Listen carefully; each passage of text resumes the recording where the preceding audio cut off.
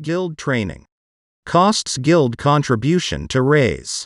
Training stats are permanently added on the character. Quitting or changing the guild will not affect it. Training's unlock and limit are affected by guild level.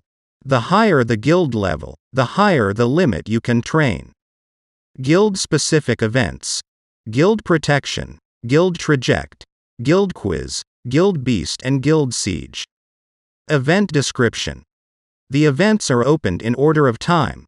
Check the event time by tapping Daily Event Hall.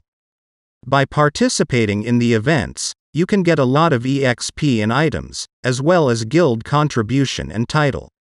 After entering the guild territory, you can find a player to conduct Traject. You can also tap Dine In to get Guild Barbecue and use it to earn guild contribution.